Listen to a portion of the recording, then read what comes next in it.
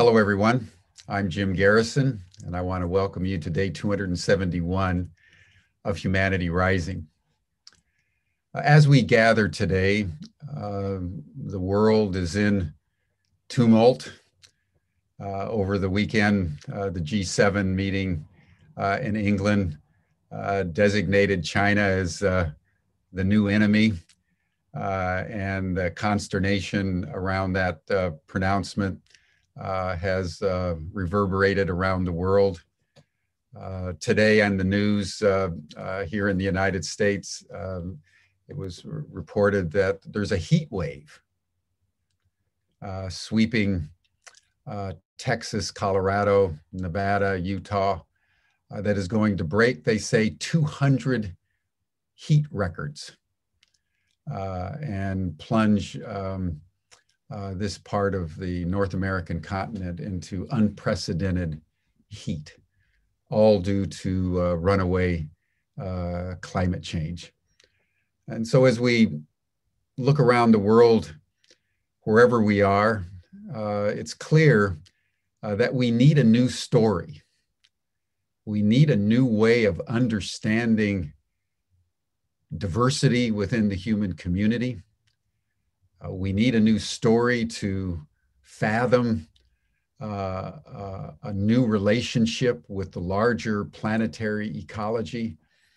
And one of the great contributions of the pandemic that we're going through is it broke up the certainties we had about a story that was essentially completely dysfunctional, and has led the human race to the very brink of self-destruction. So today we're going to contemplate story and what story would be like if it was told by people other than men, which we'll develop in a few minutes. But let us begin, as we always do. Just take a moment and center yourself in your body. Attune yourself to your heart just for the next minute or two. Attune yourself to your heart in a spirit of gratitude and thanksgiving that you're alive. We're all alive at this most extraordinary moment in the human journey.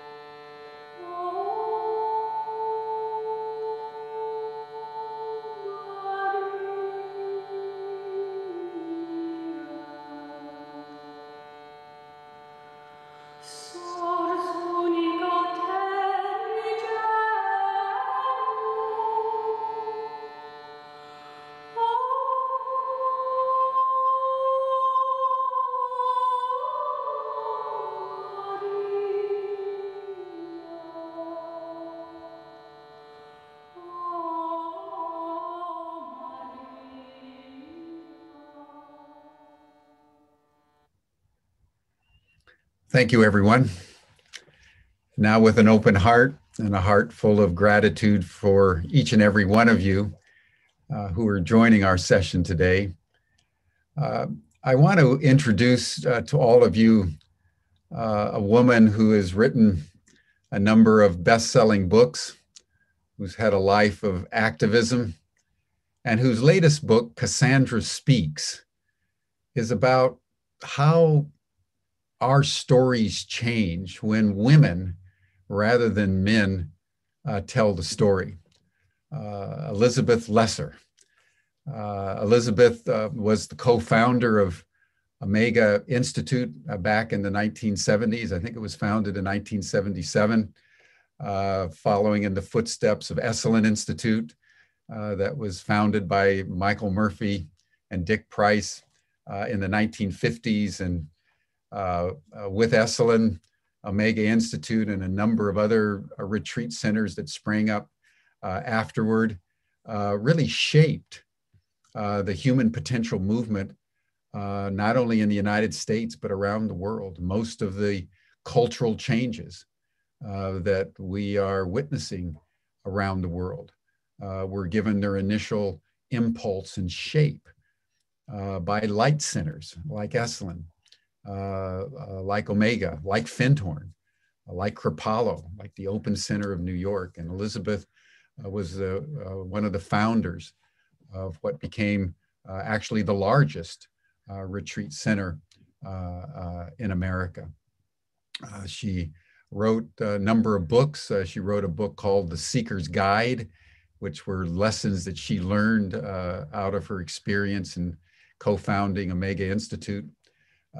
She wrote another book, which was a bestseller, New York Times bestseller, called Broken Open, about how, you know, when we get wounded, how breakdown can become breakthrough if the consciousness and the intentionality is properly aligned with the wound itself.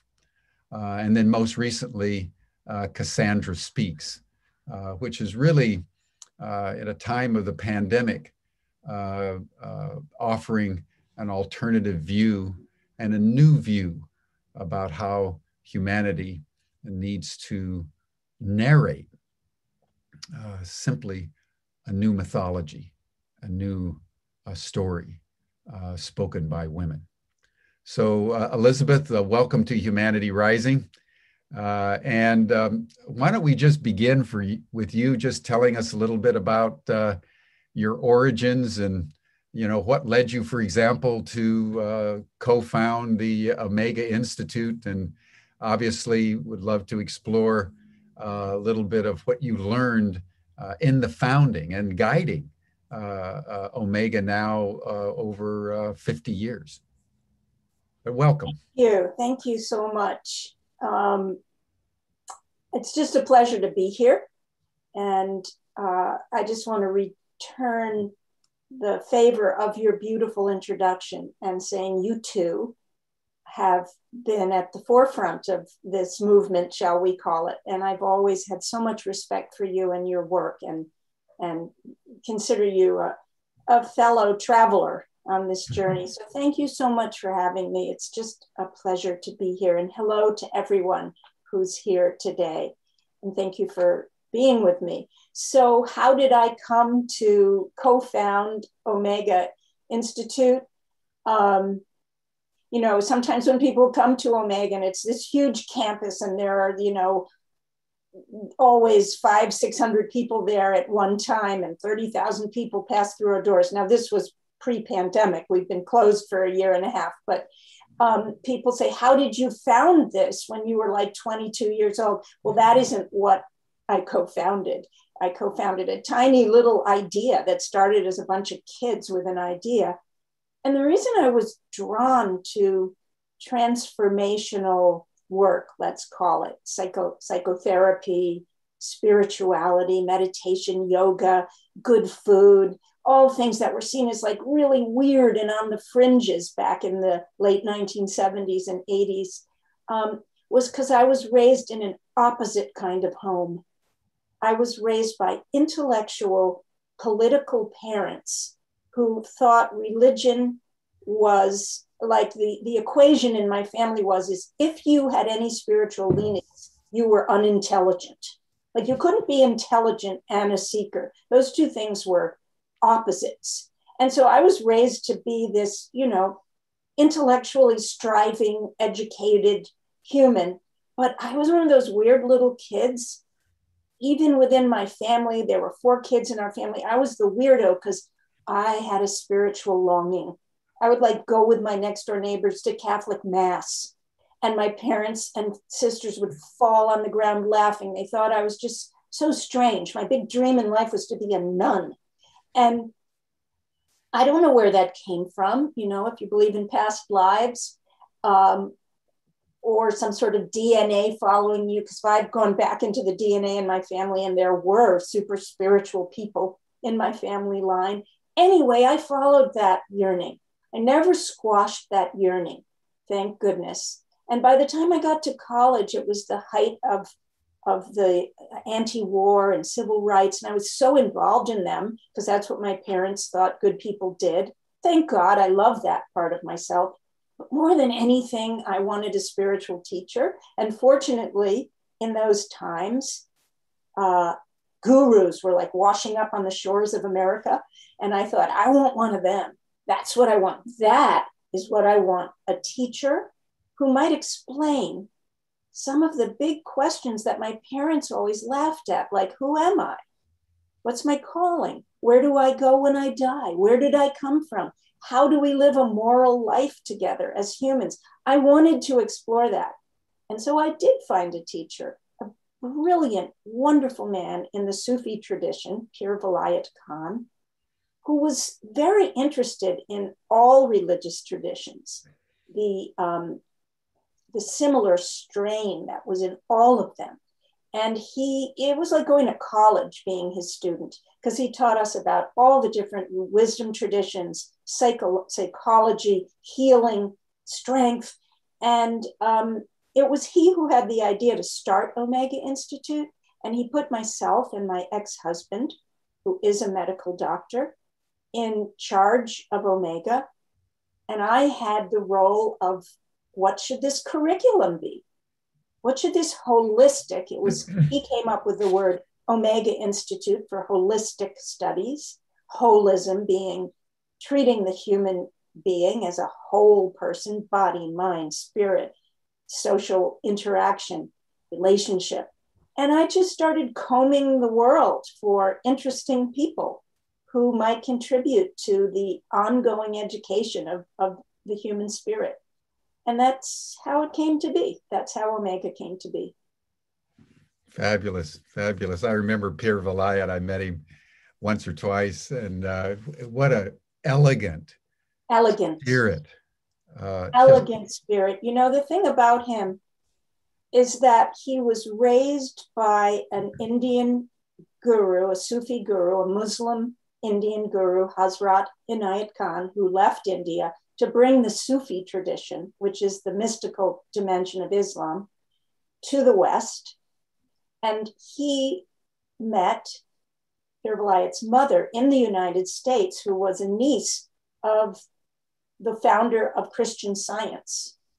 Mm-hmm. So he sort of married into the mystical tradition that was going on in the 1920s in the United States, that great awakening of theosophy and things like that.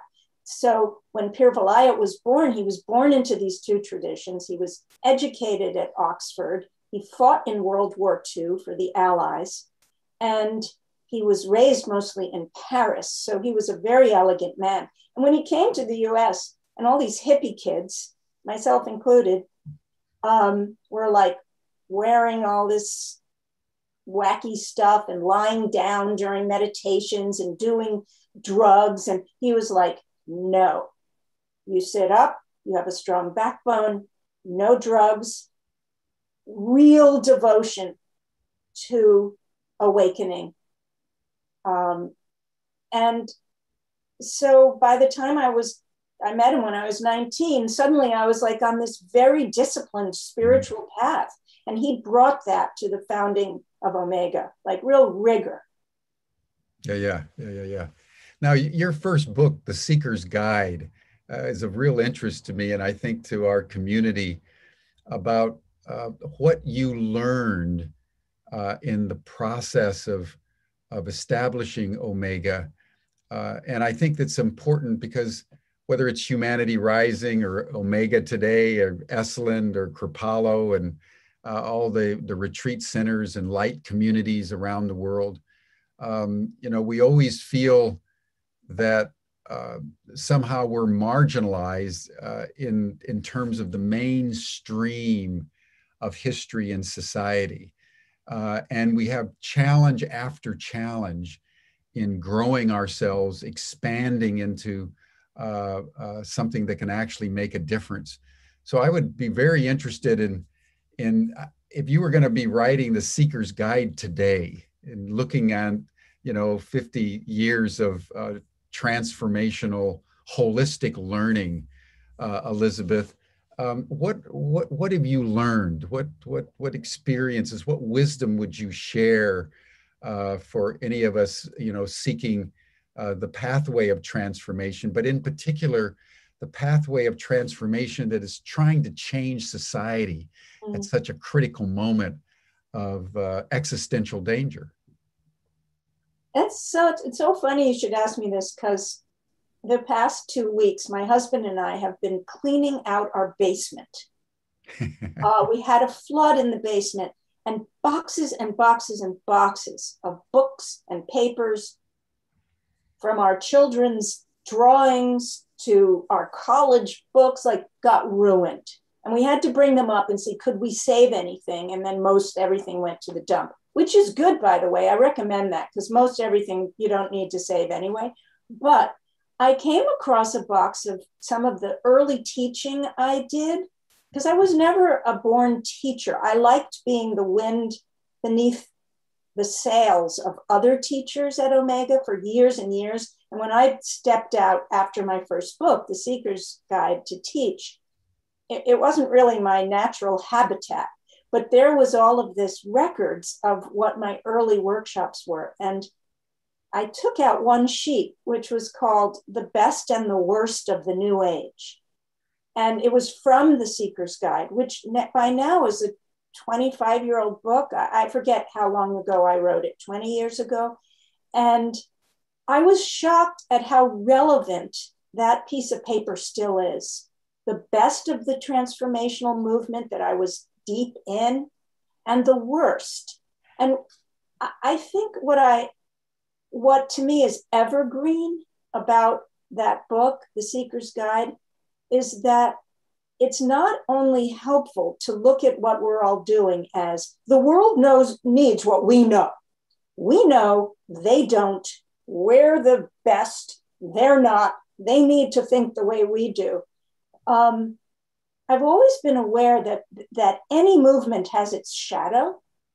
And I think it's really important, especially those of us who are leaders and who deeply believe in that human beings are not living up to our potential. And we can, and it's possible. And there are technologies for doing it. Those of us who believe that, we also need to look at sort of the shadowy sides. And one of them is this sense that we're really different from other people. And this is the worst time in human history. And we have what they need and they don't have it. And how do we get it?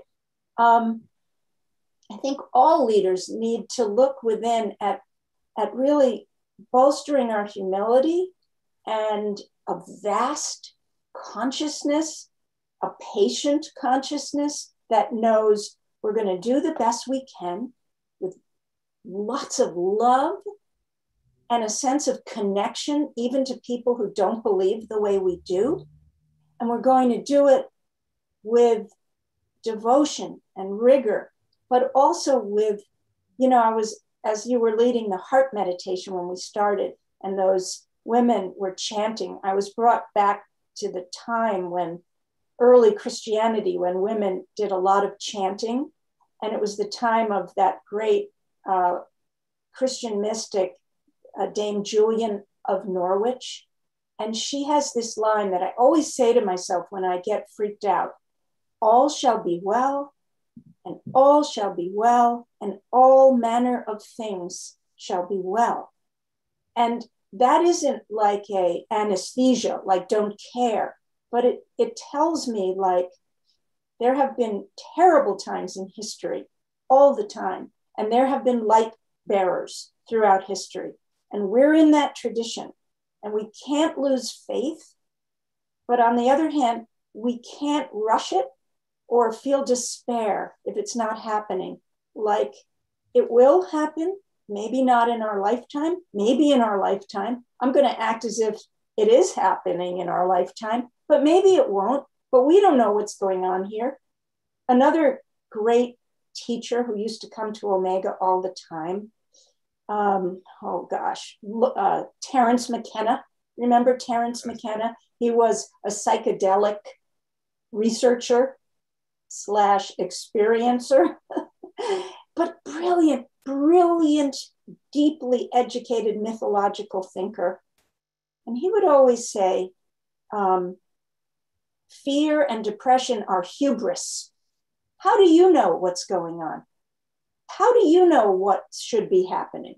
So whenever I feel myself despairing for the world and terrified and absolutely convinced that I know what should happen and I have the goods, I listen to both Dame Julian of Norwich from the 12th century and Terence McKenna, who died in the 1980s, saying, yes, I know what's good for me and for the world. And no, I don't fully understand how this should happen. So I'm gonna always flood my work with love and faith. That did not answer your question. I even forgot what the question was. No, it did actually. And I want to go deeper into this light and shadow dimension of the so-called New Age or human potential movement, because I think this notion that you're raising of certainty is in my mind is ambiguous in a certain way. One thinks of Martin Luther King, one thinks of Gandhi, one thinks of Nelson Mandela, Desmond Tutu in South Africa. In order to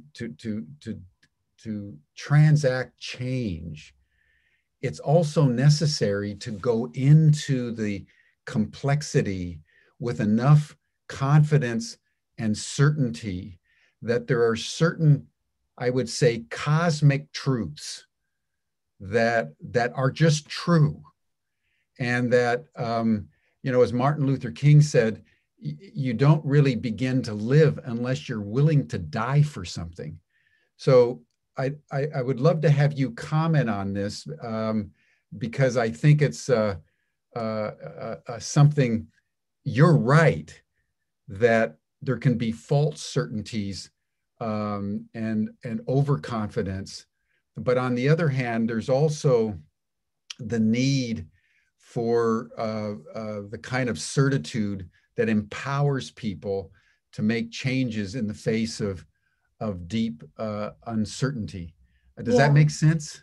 Totally. And, the answer is yes to both of us, of course. And I know there are probably times you take the tact I was taking and I take the tact you on. So it's the marriage of certitude, fortitude, will, with patience, equanimity, and love. That's it. Dr. King also said that arc is bending toward justice, but we don't know when it's going to get there. So you mentioned China and President Biden and the European Union suddenly making China enemy number one, and how that's the old story. And so my question always is, if the new story is no enemy, just us struggling humans trying to live together on this beautiful, perfect planet made perfectly for us, for our lungs to breathe the air, for our body to use the water, for pleasure and loveliness. And then we're just screwing it up every day and turning everyone else into the other, otherizing everyone. My question always comes back to, besides my social activism work that I do, how am I doing inside here? Am I making people others all the time?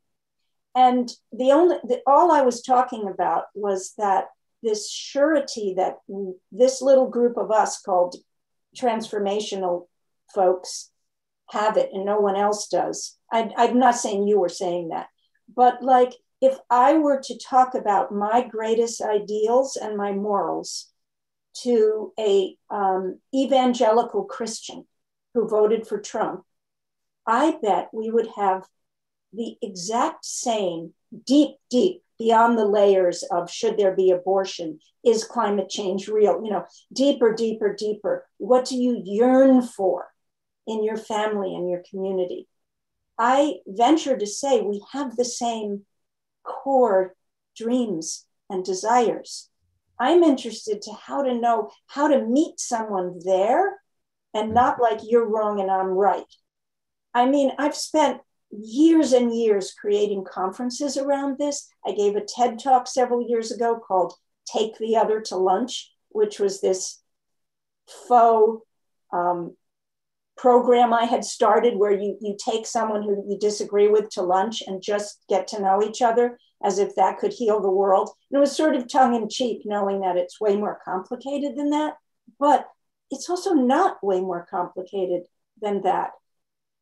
My work is both to see in the other their best and to stop otherizing them and thinking that my little slice of humanity has what everyone else needs. Because you see what happens. There's a bad track record for that kind of thinking, whether it's in Rwanda, where people, just because they're from like tiny different tribes, killed each other, or Cambodia or the Nazis, this idea that they're wrong, we're right.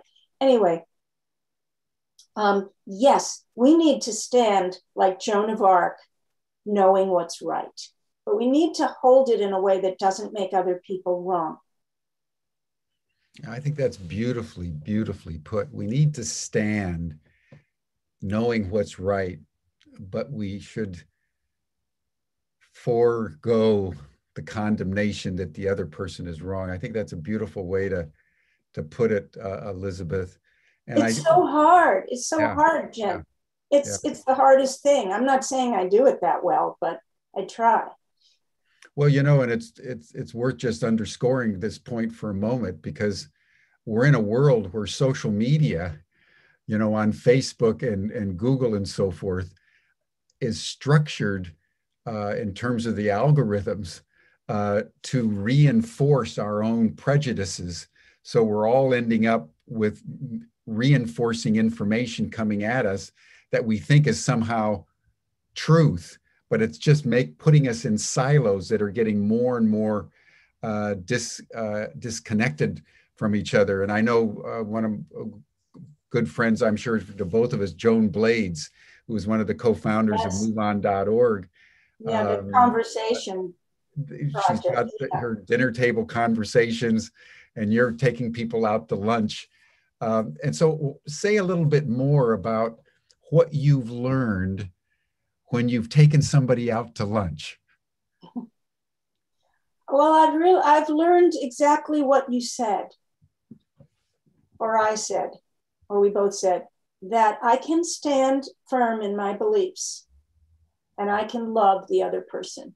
I started this thing because at Omega for the past 15 or more years, I've convened a conference called Women in Power. And that's out of which my new book, Cassandra Speaks, came from those keynote speeches I would give there. And it was this idea I had, when you put the words women and power together, it makes everyone uncomfortable, women included. It's just such a strange, women aren't supposed to want or have power. And this was especially true back when I started those conferences. And as we went along in those conferences, I began to notice that the kind of women coming to Omega and to a conference on feminism, obviously, all had similar social, political leanings. And I thought, okay, let's test if women really do power differently. Let's test ourselves. let's bring some people in as speakers who don't believe the way we believe. Do women do power differently? Will we be more embracing? So I found this amazing group in Boston of women high up in the pro-life movement and women high up in the pro-choice movement.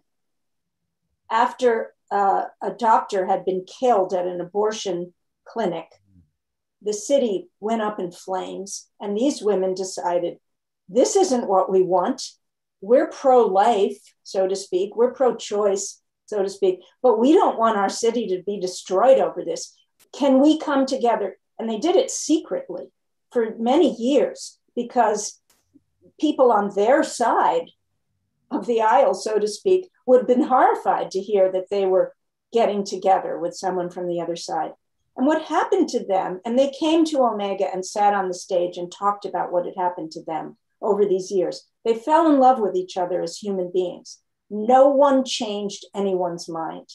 The women working for the Archdiocese of Boston against abortion were still firmly against abortion. And the women who were working really hard to protect Roe v. Wade and make sure the abortion clinics stayed open, stayed as strong for it.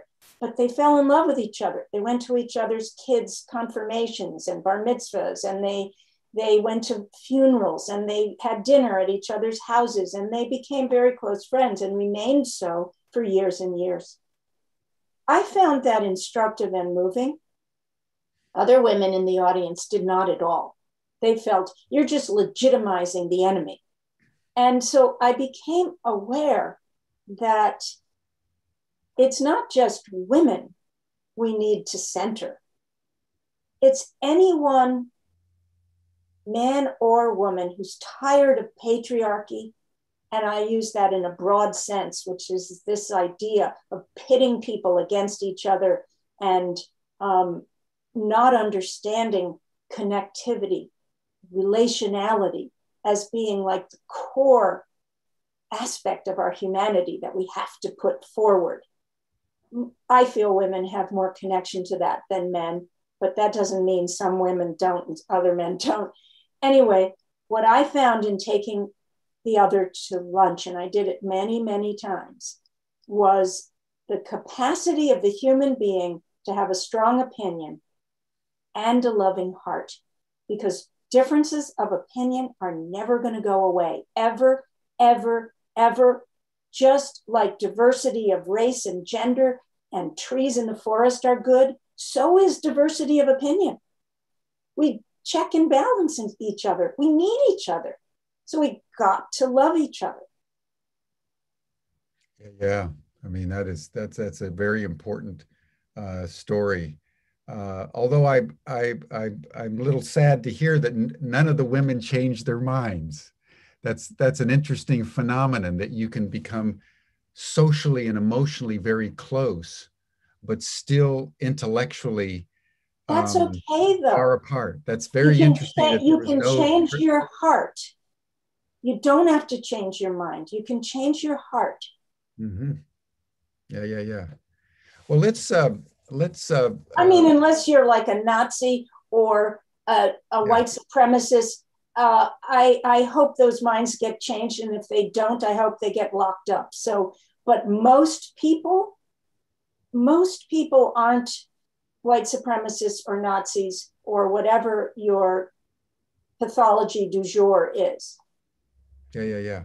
Well, let's deepen this, Elizabeth, around the whole question of story, because whether it's those women on the two sides of the abortion issue, all of us are who we are because of the stories that we tell ourselves. And so I would love to just sort of now dive into Cassandra Speaks, and share with us your how did you come to this sense of the importance of story, and the importance now in our time of listening to women's stories? Well, I've always known that humans learn by stories.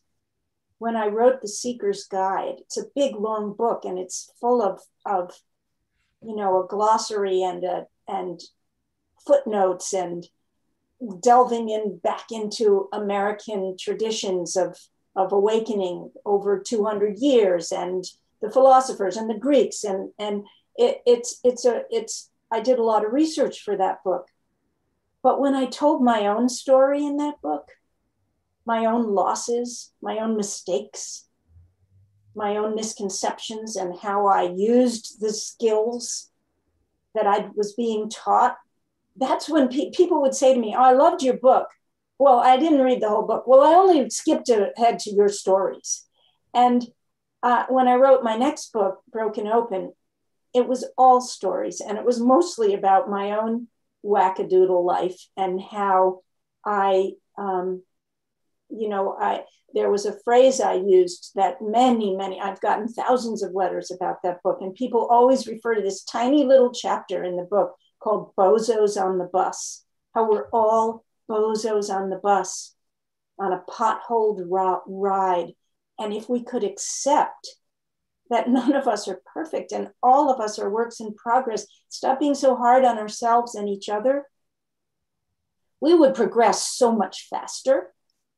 And so I decided that story is the way people learn, all the way back into the Bible stories. Look at the wisdom tradition books, Bhagavad Gita, the Bible, the Quran, the Buddha stories. They're all stories.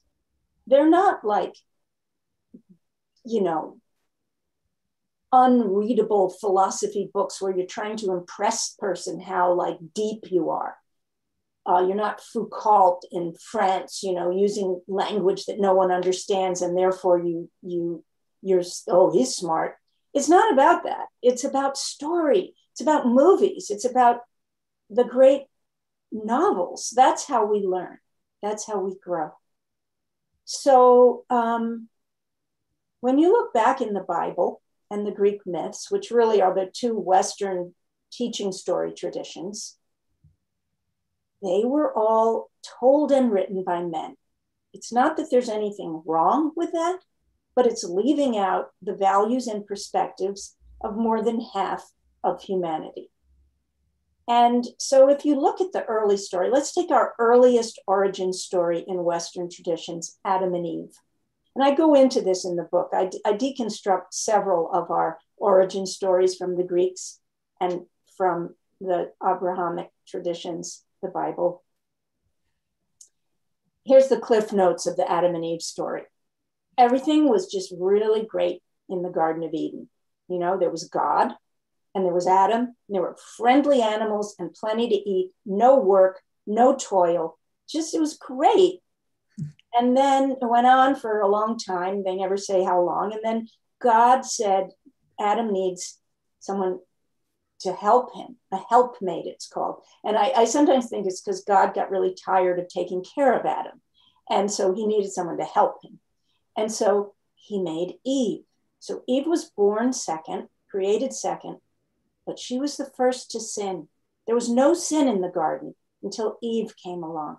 Now remember, dudes wrote this story, okay? If women had written this story, I don't think it would be the same.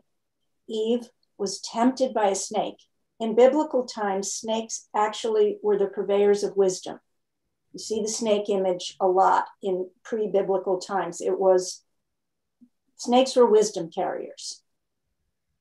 So they were like shamans, the underworld coming above, twisting around and telling the truth. Transformational. They were transformational. And the snake said to Eve, there's a tree in the middle of the garden, and if you eat it, you will have the vision of God. And Eve said, no, God said not to eat it or we'd die.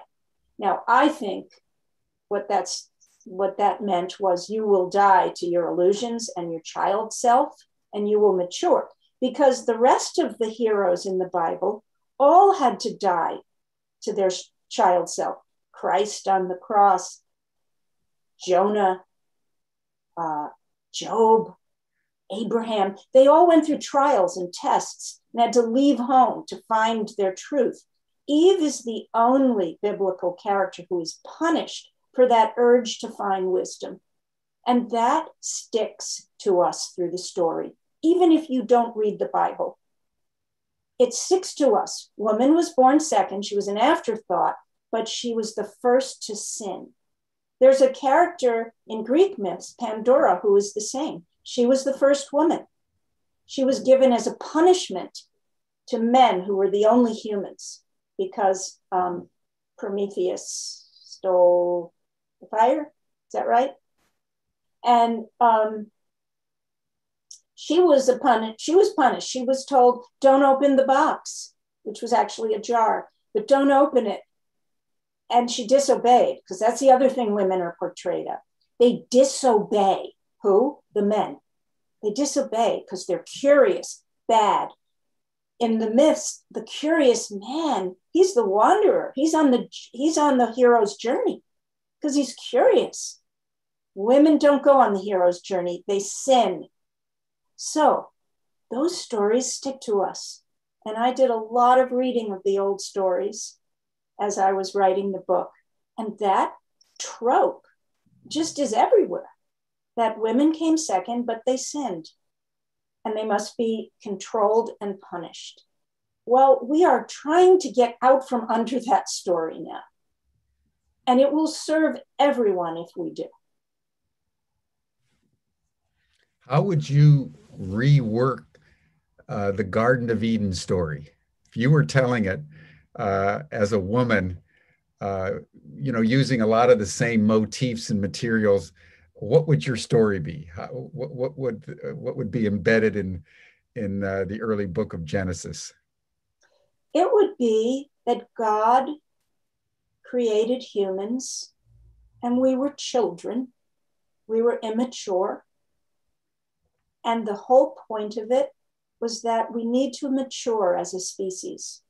We are smarter maybe than animals, but we are very emotionally immature, irresponsible, wanting to be taken care of.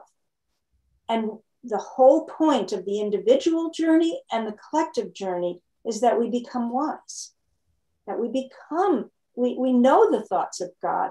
As Einstein said, I want to know the thoughts of God, the rest are just details. Like, we want to know, how do I show up here as a loving servant of the good? How do I enjoy this place and share its riches with everyone, all species, all beings? So I would say Eve followed that urge, and then she invited Adam to, and Adam was, yes, we must grow up. We have to leave God the Father and become as gods. Otherwise, we're just going to be very immature children. And children get into trouble. They lie, they cheat, they blame. We need to grow up. I consider Eve the first grown up in the Bible. And then in my version, God would say, bless you, children. Go on your journey. It might be hard. You're going to make mistakes and it might take a long time, but I've got your back and you're going to get there. And here are some ways to do it. That's how I would tell it. Beautiful, beautiful, beautiful. It's worth contemplating the story of Pandora too. I'd love to hear your rendition of Pandora. And it's worth just noting, everyone, that the Greeks so sequestered the women that the women developed their own dialect. Right. Because they were just sequestered in this horrendously patriarchal society who considered women not only to be lesser, but as Hesiod, who was the poet that wrote the stories that we have about Pandora, not only lesser, but sinister. Hesiod was just a really bad dude. Better off had they not been there, but men can't procreate, so they're kind of a necessary evil.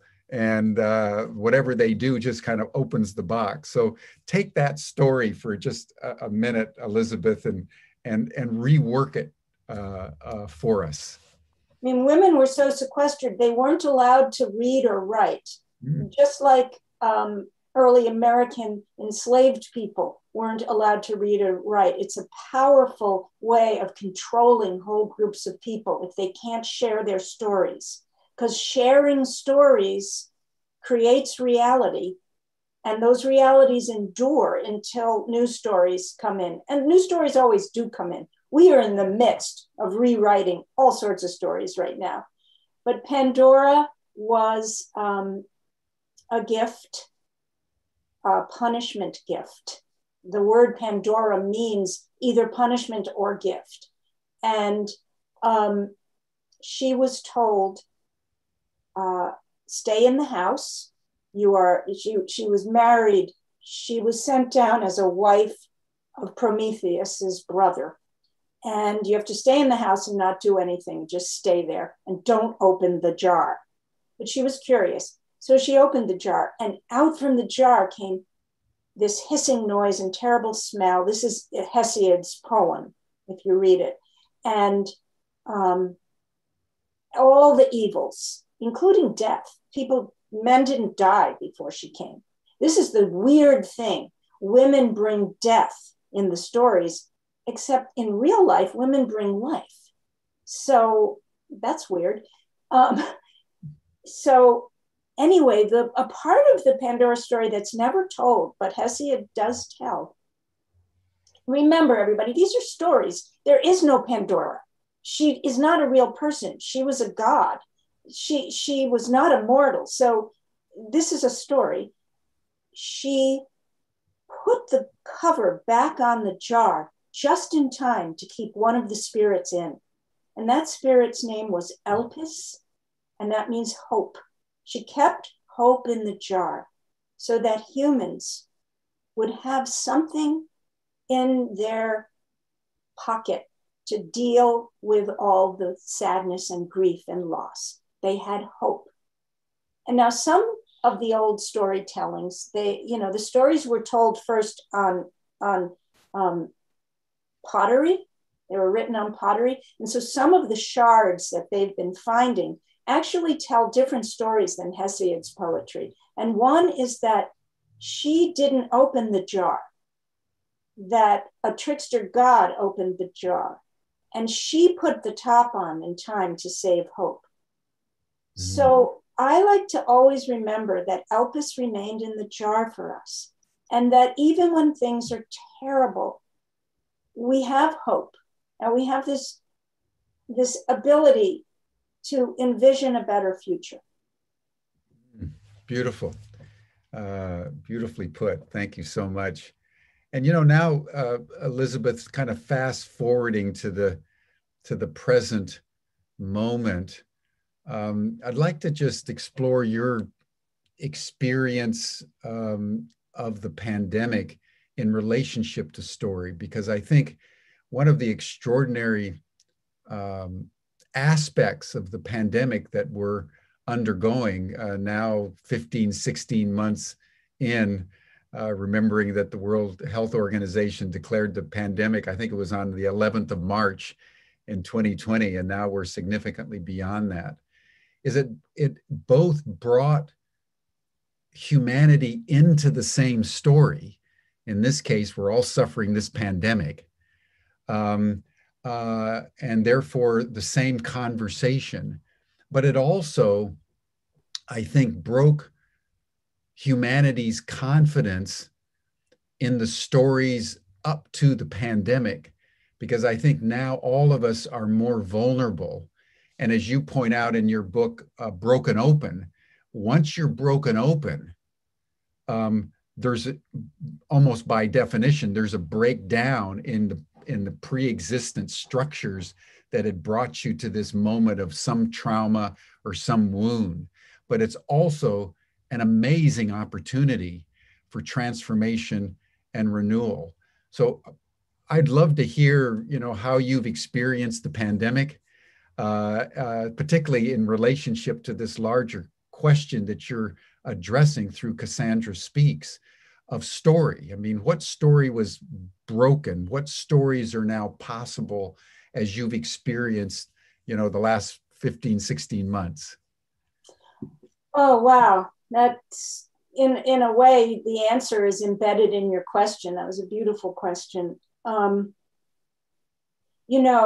I think everyone watching and listening today knows this concept in their own life, that dark things visit us. No one ever promised that life here as humans in this incarnation on this earth is going to be like always soft and sweet and nice. No one ever promised us that. You just have to look at the wildness of nature, forest fires and earthquakes and volcanoes. We live in a very volatile place here, and we're soft-skinned animals, and we do die. So life is never promised as like something that we're going to get a hold on and make it easy. And we've all had examples clunked in our head over and over. We get sick. Someone we love dies. Our child has trouble. We get divorced.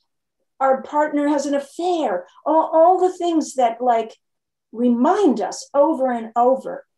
Life is difficult, as the Buddha said.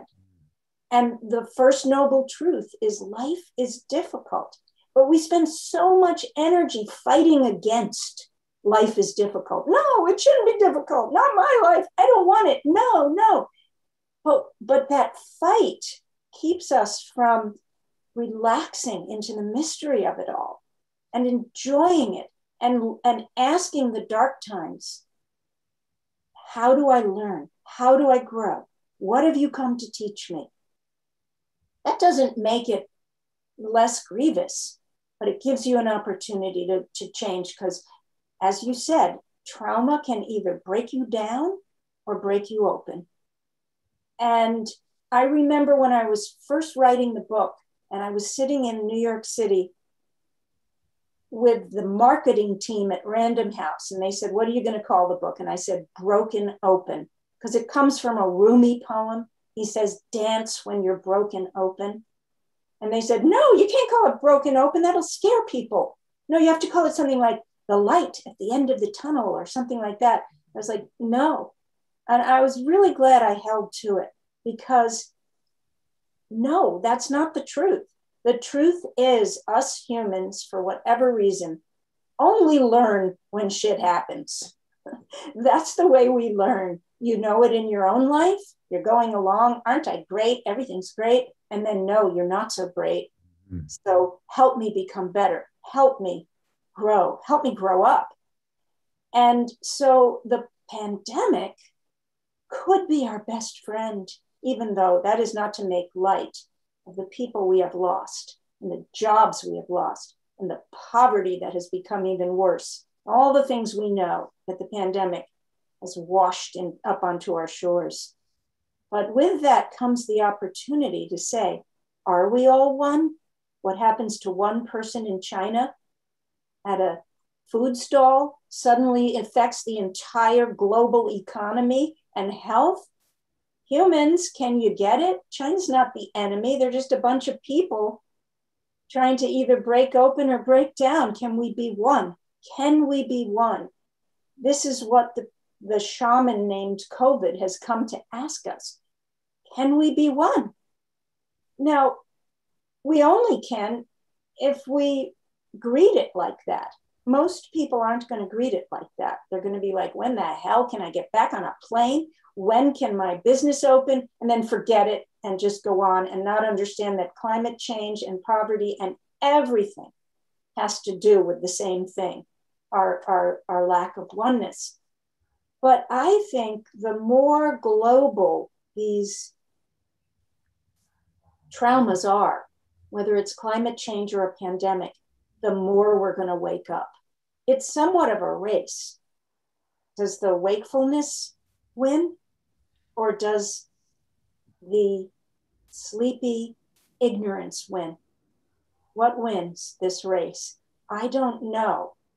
But I'm going to do everything I can to, love on the human race try to be an agent of wakefulness. Beautiful, beautiful.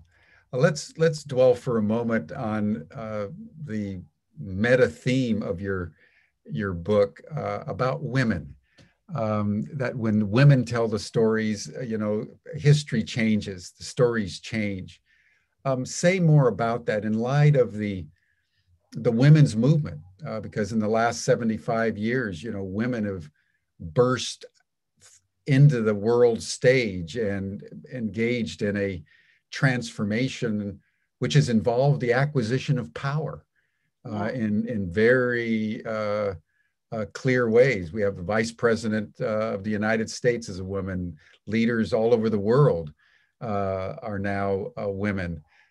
So speak to us, Elizabeth, about how do women tell different stories? What is it about women that would cause them to tell fundamentally different stories about humanity and history and culture and spirituality than men?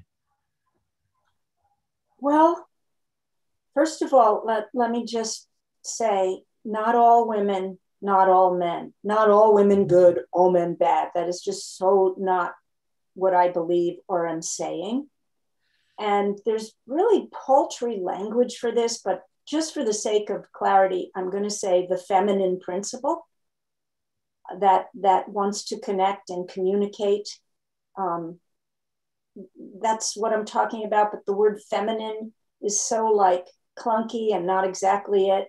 But here's a science story that we all believe that will lead to answering your question. So in the 1930s and 40s, a scientist named Walter Cannon at Harvard decided he was going to bring people into his laboratory and recreate traumatic events, and then in the lab, and then measure the people in the lab, their hormones and blood, to see what is elicited in humans physiologically that creates the stress syndrome in their minds. What happens in the human body mind under stress? And he was the one who came up with the phrase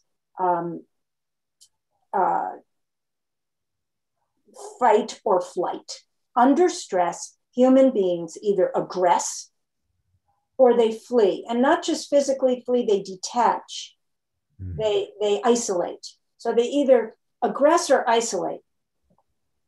He did this study over and over until it became part of our vernacular. What do you do under stress? Fight or flight. It's natural. It's war or it's running away. So in 2007, a woman at UCLA, a doctor, Dr. Shelley Taylor, she and her colleagues noticed something. Every one of those studies was done on men. Only men were brought into the lab because up until very recently, only men were brought into the lab for everything, all sorts of heart disease and cancer. Women weren't used because it was unladylike to do experiments on women. Everything suffered for that for women, health things. But this story that only fight or flight is what happens, she totally disproved this by bringing women into the lab and measuring their hormones and blood chemistry under the same simulated stressful situations. And she wrote an amazing book, The Tending Instinct. And she came up with the phrase, tend and befriend. The hormones and blood chemicals that were released under stressful situations for women, and she also studied mammals, female mammals, makes them want to tend the most vulnerable. So a stressful thing happens, a war, a pandemic, women want to care for the most vulnerable, the children, the older people. There is an actual tending instinct that women have. And then also under stress, women befriend, which means, you come home from work from a really shitty day. And what do? You don't just drink a beer and watch TV. You call your friends and you're like, you wouldn't believe what happened. What do you think I should do? What should I say? And these circles of friendship and support happened. And everybody knows that life is better when you have a community of support. So this isn't to say that all women only tend and befriend under stress. There's lots of aggression and anger and everything like that. But an entire repertoire of what is available to human beings under stress, tending and befriending, has been left out of the science story and has no value attributed to it. You know, women who work as nurses, home health care people, child care people, teachers, the jobs that have been relegated to women, and women's tendency to talk and communicate and befriend have no value in our society. So it's not only that women should be more leaders, it's not enough to me that women, just because there are vaginas in leadership, that everything's going to be good. It's that our values become elevated. So the first responders who go out and police people and armies and soldiers, we need them sometimes, but I would like to see statues in the park also of teachers and nurses and women delivering babies. And this idea that it is incredibly necessary and valuable to pay those people well, to make them heroic. I would like to change what we think of as heroic. And that means then the tend and befriend instinct in humanity actually begins to prevail. You know, I didn't know about that study. No one does. That book is out of print. That book is out of print. That blows my mind, you know, because we all just assume the fight or flight. I didn't know till just now that was all done on men, but it makes perfect sense that would be a male response, and that the female response would be to tend the vulnerable and show our emotions. Like when I read that, it changed so much. Yes. I'd be in a meeting and I'd notice stressful things were happening between us, and guys would get aggressive, and I would want to cry, and I would think, oh, I'm so weak. What a wimp I am. But actually, I have trained myself now to think, you go, girl, you cry. You show everyone the pain of this, not just the defensiveness and the aggression, the feeling function. Because if we know what each other are feeling, suddenly aggression really, I see what it is. It's fear. It's children being afraid. And you soften the field and you open the field for real conversation. Yes, yes, yes. Well, you know, and just thinking more broadly about the stories we hear from Charles Darwin and others about evolution, the prevailing storyline is that it's the survival of the fittest. Correct. It's random selection. And life is brutish, harsh, and short. And you just got to get out there and greed is good.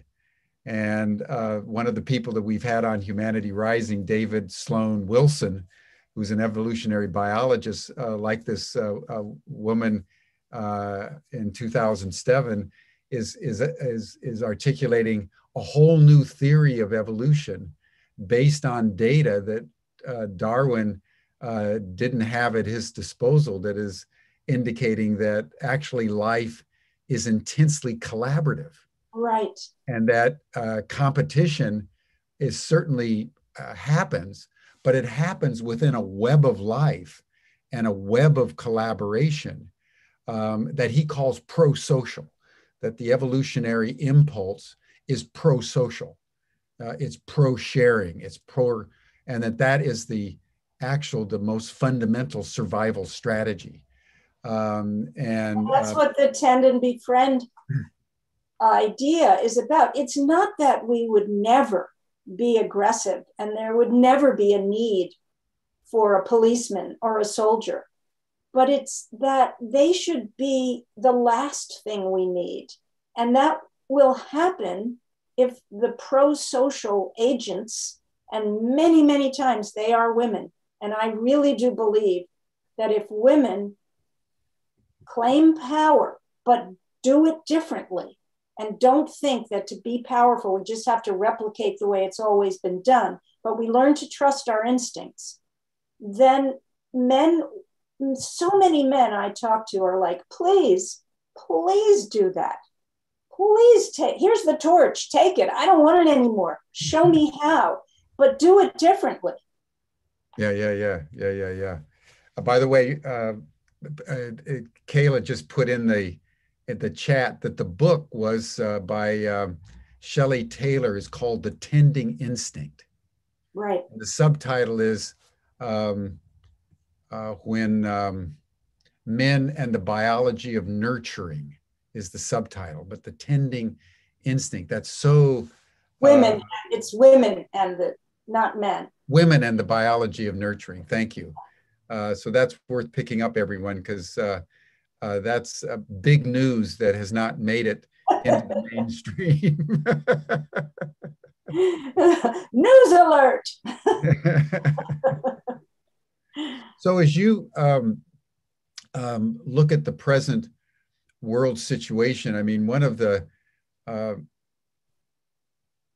not tragedies may not be the right word, but one thinks of a Hillary Clinton in the 2016 presidential election and her career. One thinks of Maggie Thatcher in Britain decades earlier, Indira Gandhi, you know, how women rising to power had to shapeshift as males in order to compete in a system that's so dominated by the masculine fight or flight syndrome that there was literally no other option for success other than to adapt to the ecology of relatedness that had been dominated by the patriarchal system. And yet, I think around the world, you think of the woman who's the head of government in New Zealand, Jacinda Ardern, yeah. Iceland, in Taiwan, even Merkel to a certain extent in Germany, welcoming in the refugees. So you're seeing, I think, in the world now, the beginnings of women in positions of real corporate and political power that are beginning to adapt to the ethos that you're describing in Cassandra Speaks. Yeah, it's going to be rocky and complicated. And what I was talking about earlier, this tendency we have to layer our political ideas over maybe our deepest spiritual ideas. I hate to make such a broad distinction. In the book, I make up a word called innervism. There's activism, then there's innervism. Innervism is using the tools of mindfulness, you know, rising into our balcony brain so that we can envision a world and then line up our behavior to match our vision so that we're, you know, the greatest leaders, the people we trot out all the time, the Dr. Kings, are people who tried so hard to bring, you know, the cross, heaven onto earth in their being. And it's like a daily prayer. Let me walk my talk. So the great leaders, yes, have, you may think, yes, the young women in American Congress now, like AOC, like, yeah, they're the best female leader now. They're showing it. Well, some other person who's a conservative, let's say Liz Cheney, who, to tell you the truth, I hold Liz Cheney and AOC together. Like, thank you, women. Thank you for standing for truth, but doing with it as much dignity and kindness as you can. So I just want to make sure when we say women and transformation, we don't immediately think the left or the right. That's not what it's about. It's about that part of the feminine that wants to include and tend everyone's heart and be emotionally intelligent and not override the heart for the head. You know, women have spent the last 100 years learning the masculine, and we've done a hell of a job. We really have. Mm. You know, the way you say to little girls, you can be anything a boy can be. You can do anything a boy can do. I want parents now to say to their boys, you can do anything a girl can do.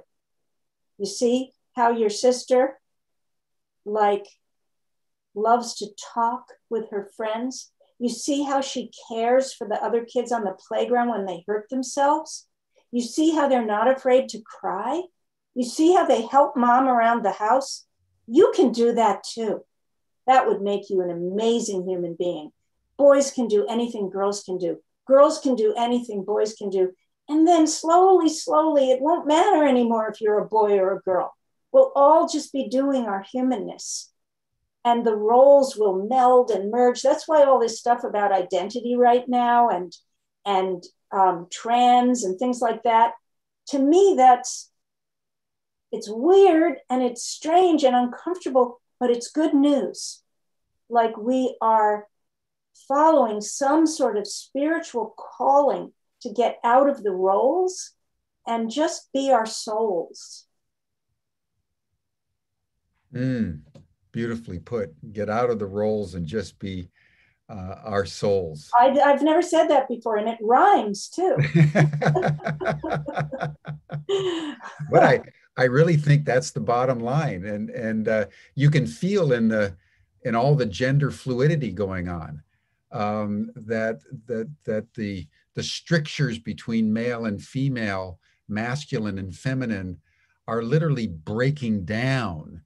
And I know, having two sons, millennial sons, and having, lots of kids in the house and so forth and so on, you can see in this emerging generation, I think, exactly what you're saying. I think that they're more soulful and less oriented to what role they're kind of expected to play, because with global media and all the input coming in, we're in a universe now where everything has literally become everything. And there's all kinds of music, all kinds of food. You go into city anywhere in the world, you can eat. I love it. I love it. It's chaotic, but it's moving toward a higher organization. We're watching that. And every time I hear myself in my 60 plus years saying the internet is ruining, I'm like, no, it's not. No, it's not. It can be bad and good, just like anything can. And the goodness of it is this connectivity. Teilhard de Chardin, the great Christian mystic, from which we took Omega Institute's name, he said, all of humanity and consciousness, even God, is moving toward unity, toward oneness. We are moving toward oneness. And his interconnectivity stuff, a lot of people in tech have him as their guru, even though he was a Christian mystic and died in 1960 or something, before the internet. I think he would say, yeah, this is an indication of what we yearn for, oneness. As we close, Elizabeth, and thank you so much for the depth of your caring about humanity today. It's been very moving to me. I think your notion of bringing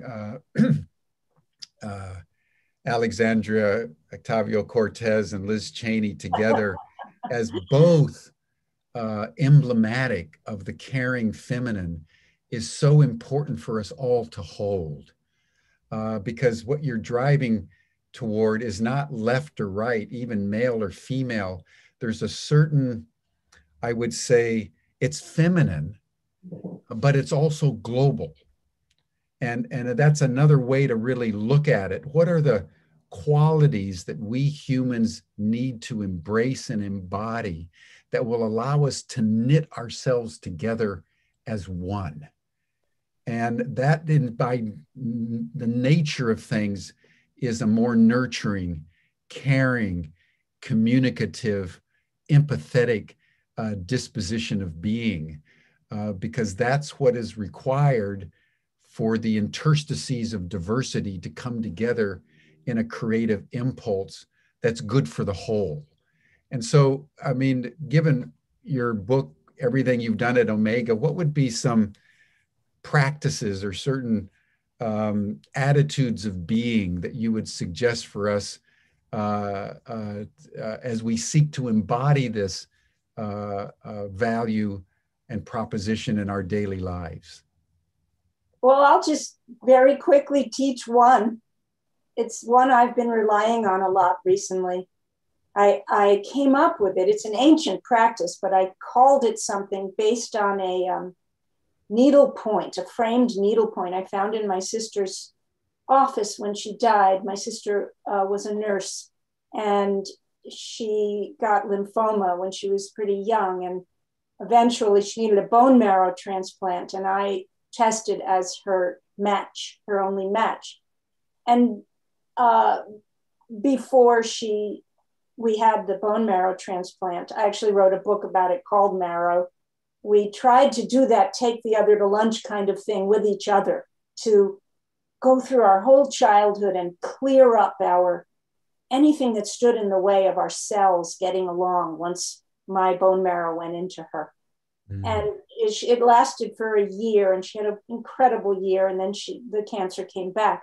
But when I was cleaning out her office, I came across this needlepoint, and it said, "Do no harm," which is the Hippocratic oath that all medical professionals take. Do no harm, but take no shit. And so, you know, the Buddhist statue that,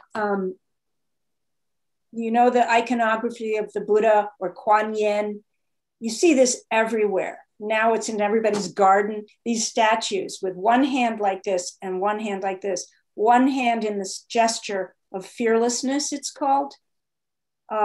It's the no, the stop, boundary. You know what you were saying before, to stand in what you know is true. And then the other hand like this, which is in a cup, you're holding the suffering of the whole world. Everyone, no enemies. You're holding everyone. Your heart is big enough to hold it all.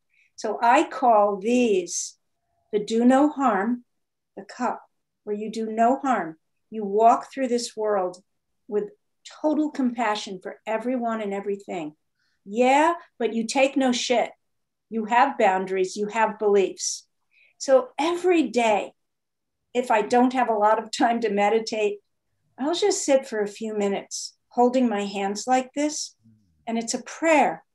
Keep my heart so tender and open today. And give me boundaries and help me stand in what I believe. But let me do it with kindness and faith and vastness. So you can feel it in your body if you just do this. Sometimes that's all you need. Sometimes you need only this. And sometimes you need only this. You go into a meeting and you're so angry and sure of yourself. You're like, uh-oh. Like as Annie Lamott says, her prayer is, help me not be an asshole. This is the prayer of help me be open. Help me not think I'm the only one who knows what's going on here. But most of the time we need these together. And you feel it in your body. You feel your strength, your strong back, your soft front, your cup holding all the pain of the world, your hand having boundaries. And you just pray, help me be this balanced human being and help me serve the healing of the world. So that's the practice I would leave you with. It's called the do no harm but take no shit meditation. I love this. I love this. Elizabeth, you are a wonder. You are a wonder. And I think you've given us very sage advice. Thank We you. need to be fearless in who we are and deeply empathetic in our embrace of all beings. That's the Yeah. bottom line. And Not easy, yeah, but worthwhile. yeah, definitely. Definitely. Well, thank you. Elizabeth Lesser, everyone, author of a number of books, but most recently, Cassandra Speaks, and recommend it very, very powerfully for all of us at this moment in history. So thank you so much. Thank you Then very tomorrow, much. everyone, we'll turn to one of the aspects that Elizabeth is talking about. We're going to be returning to the domain of public health, and we're going to have a discussion of the fact our theme for tomorrow, convened by the Nordic Health 2030 movement and the Europe Health Future Forum. So that's tomorrow on Humanity Rising. But Elizabeth, for today, thank you. And I'm really sorry I can't be on the after chat. I have to scoot, but I so enjoyed this. Thank you for having me, and I look forward to more with you. Yes. Thank you, Elizabeth, and thank you, everyone. We'll see you again here tomorrow, same time, same station on Humanity Rising. Bye for now.